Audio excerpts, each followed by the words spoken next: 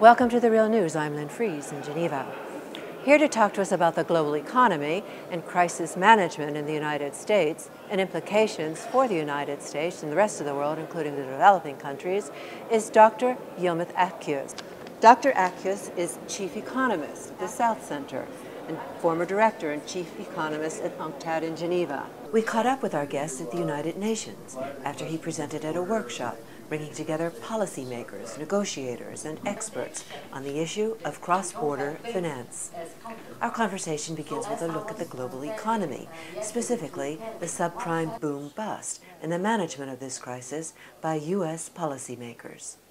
We have had about almost 10 years of honeymoon in the developing world, right? Subprime boom helped them a lot.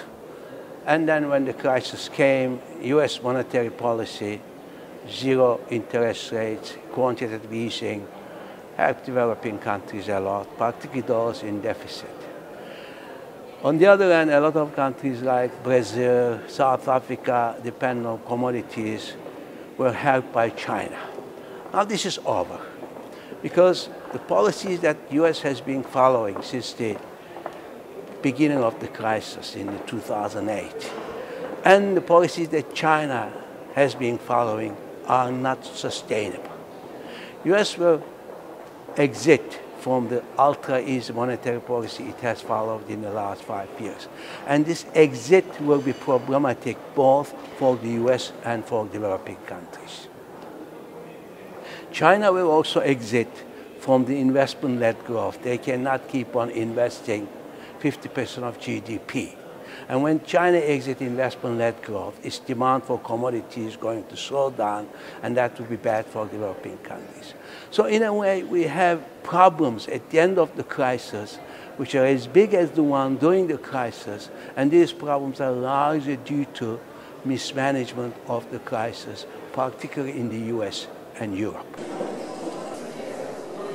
There is underconsumption in the world economy, in the way that the share of wages are declining, and therefore the purchasing power of working classes over the goods and services they produce are declining.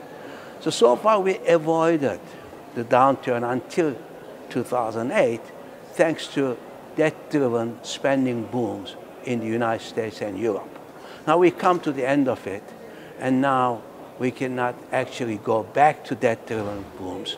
And income distribution has got much worse during the crisis, particularly in the United States, as well as in many other countries. And therefore, we have the consumption gap even bigger. So how are we going to grow? Not everyone can rely on exports. And if U.S. goes back to business as usual, and everyone else is exporting to the U.S., that will be the end of the international monetary system. Commenting on the situation of developing countries in all this, our guest highlights the differences between the developing economies of China and Asia and those of Latin America and Africa. I think during this big expansion that developing countries enjoyed until at least end of 2012, if you look at the savings investment performance, particularly in Latin America, there isn't much improvement. Today, current account deficits in Brazil, India, Turkey, South Africa are growing as the growth of the economy is slowing.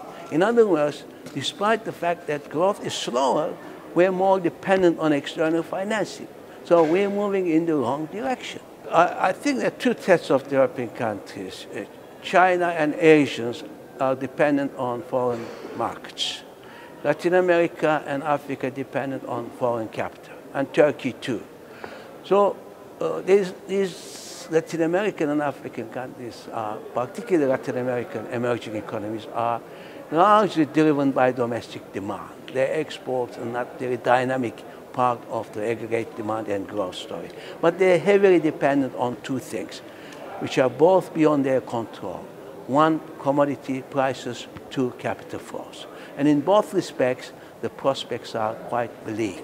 China is the only developing country capable of moving ahead at some lower rates, not as much as double-digit rates it enjoyed, up until the crisis, but 6–7% without actually relying so much on external market, provided that it raises wages, it raises household income. Household income in China is less than 40% of GDP. This is ridiculous. Private consumption is around 35 to 38% of GDP. The things that you find at war times. And therefore China can do it, and they had the means to do it, but it's a complex political problem because it involves redistribution from corporate sector, public sector, towards households. Our guest takes up the question of what are the prospects for the global economy as the U.S. seeks an exit from 5 years of ultra-easy monetary policy. I think once you make so many mistakes and you come to a situation which is highly fragile, there isn't an easy way out. Now, U.S. used 5 years an ultra-easy monetary policy, keeping interest rates close to zero, buying long-term assets, because they were unwilling to deal with the debt problem in the United States, okay? Particularly the mortgage holders. They were bailing out the banks, the banking system, providing the financial markets and institutions cheap money to speculate. Because they were unwilling to deal with the debt problem at its origin, write down debt and get the creditors take haircuts, and because they were unwilling to provide enough fiscal stimulus, they excessively relied on monetary policy. And now we come to this position now, they have to exit. Okay? And this exit will be very difficult for the United States. United States, this is uncharted water. We haven't seen this kind of policy before. So we don't know how to exit in an orderly way without compromising growth, without compromising financial stability.